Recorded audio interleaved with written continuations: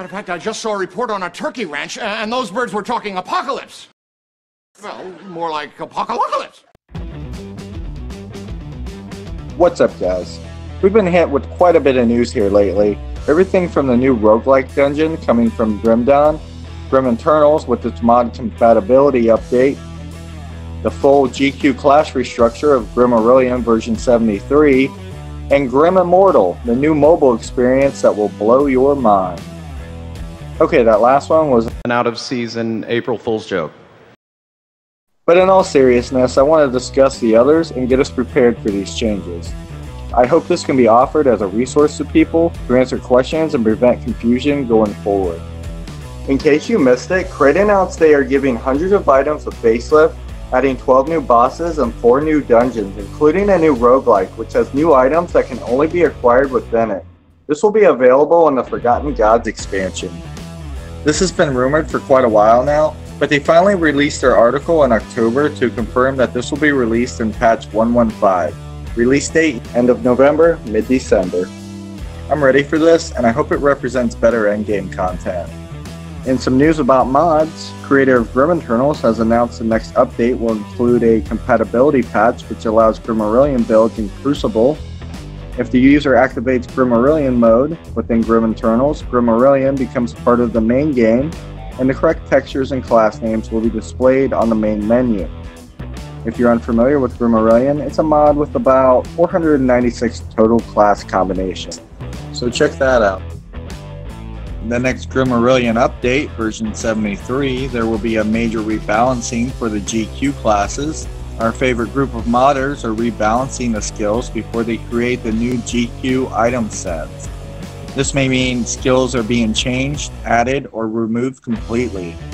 It's possible we will get what seems like brand new skill trees.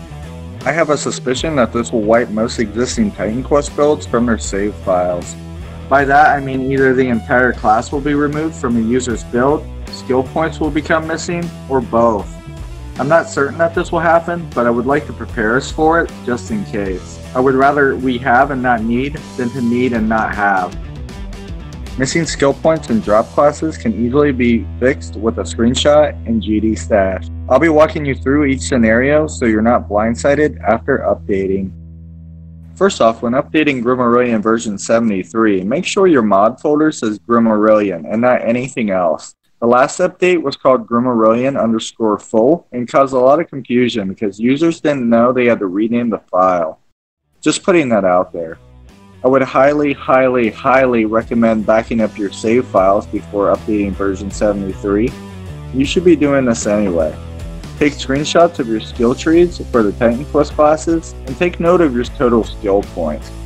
After the update, if you find that a class has been dropped from your build, you can simply check your screenshots and apply your skills as they were before the patch.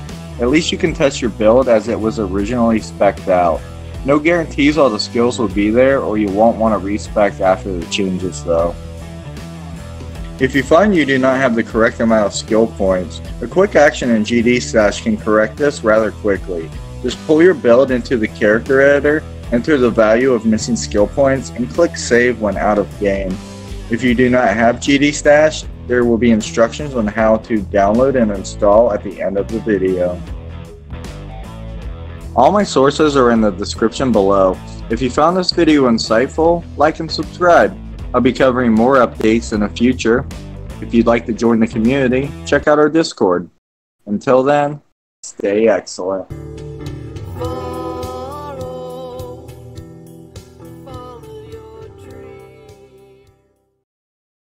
I will show you how to download GDStash and edit your save file.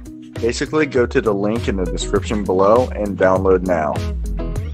Unzip the program. As I've mentioned before on this channel, you will need 7-zip or WinRAR found on Google to unzip. And then you'll move the GDStash folder into your Grim Dawn folder. Open up your GDStash and go to the last tab. Set up your directories as I have them here. So your Grim Dawn installation directory will be set to your Grim Dawn folder, and your Grim Dawn save game directory will be in your Documents, My Games, Grim Dawn, and then inside your save folder. Make sure you select Mod Grimarillion, and make sure you checkmark Allow Item and Character Editing, and save your settings. Next, scroll over to the 4th tab called Character Editor. Click Reload, and choose a character from the drop-down